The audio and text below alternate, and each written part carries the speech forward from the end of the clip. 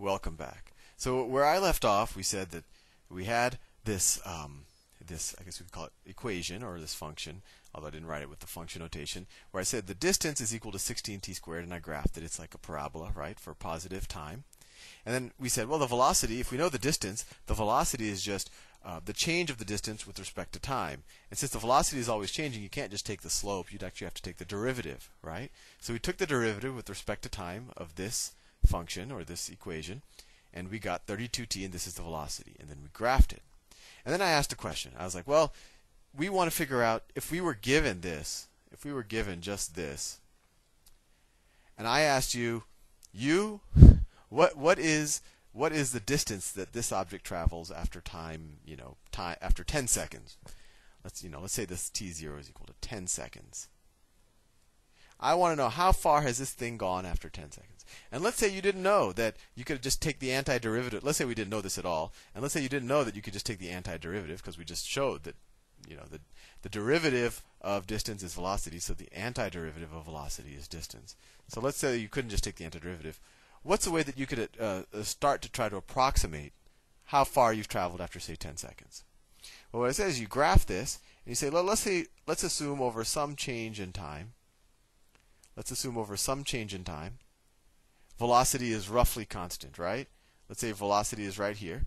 So you could approximate how far you travel over that small change in time by multiplying that change in time. Let's say that's like, a millionth of a second, times the velocity at roughly that time, or maybe even the average velocity over that time. And you would get the distance you've traveled over that very small fraction of time, right? But if you look at it visually, that also happens to be the area of this rectangle, right? And what we said is, if you wanted to know how far you travel after 10 seconds, you just do a bunch of these rectangles, and you sum up the area, right?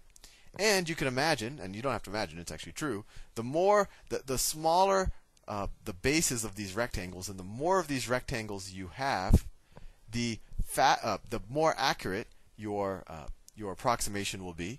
And you'll approach two things. You'll approach the area under this curve, right? Almost the exact area under this curve. And you'd also get almost the exact value of the distance after, say, 10 seconds in this case, right? But 10 didn't have to be an exact number. It could have been a variable. So this is something pretty interesting. All of a sudden, we see that the antiderivative is pretty darn similar to the area under the curve, and it actually turns out that they're the same thing. And this is where I'm going to teach you the indefinite integral.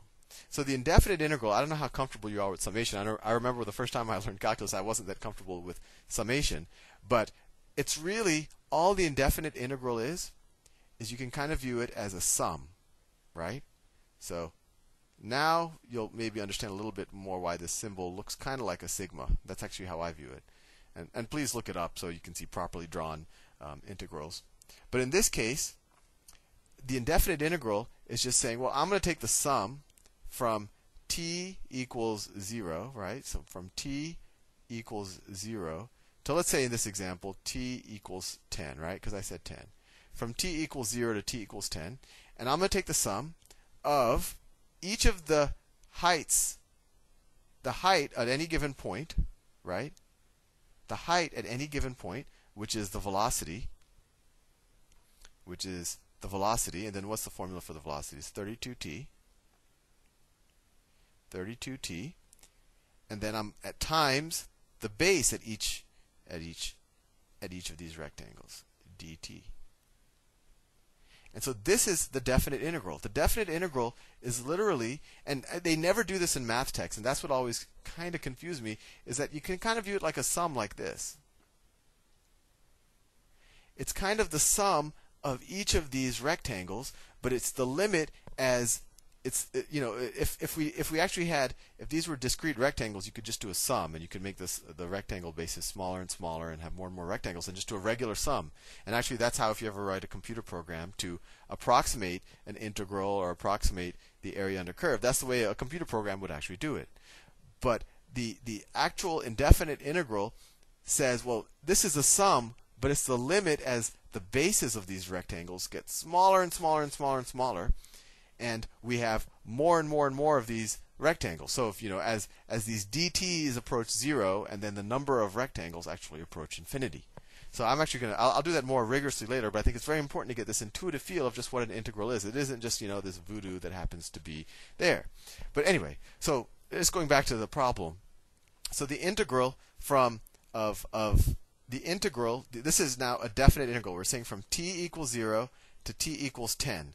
This tells us two things. This tells us the area of the curve from t equals 0 to t equals 10, right? It tells us this whole area. And it also tells us how far the object has gone after 10 seconds, right? So this is very interesting. The indefinite integral tells us two things. It tells us area, and it also tells us the antiderivative, right? We're already familiar with it as an antiderivative. So let me give you another example, or actually maybe I'll stick with this example, but I'll clear it a bit. Actually, maybe I should erase. Actually, erasing might be a good option with this one, since it's fairly messy. I think you know all this stuff now. I just need space. Maybe. Okay, so we have that indefinite integral. And we could actually figure it out too. I mean, well, after t seconds, and the way you evaluate an indefinite integral, and let me show you that first, is that you figure out the integral. So let me continue with the problem actually. As you can tell, I don't plan much for these presentations. So the way you figure out the indefinite integral is you say, and sometimes they won't write t equals 0 to t equals t. They'll just say from 0 to 10 of 32 t dt, right? And the way you evaluate this is you figure out the antiderivative, and you really don't have to do the plus c here. So the antiderivative we know is 16t squared, right? It's 1/2 t squared times 32, so that's 16t squared. T squared. And we evaluate this at 10, and we evaluated it as 0. And then we subtract the difference. So we evaluate this at 10, so 16 times 100, right? That's evaluated at 10. And then we subtract it, evaluated at 0. So 16 times 0 is 0. So after 10 seconds, we would have gone 1,600 feet. And also, the area under this curve is 1,600. Is 1,600 actually? I guess, yeah, it would be 1,600. So let's use this to do a couple more examples. And actually, I'm going to show you why we do this subtraction. Actually, I'm going to do that right now. Let me clear it.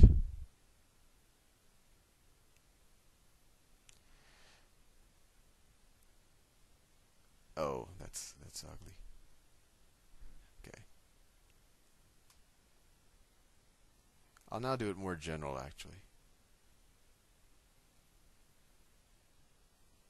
Let me draw this twice. Once for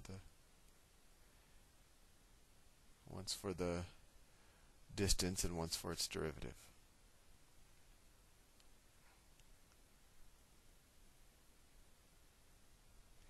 So let's say that the distance,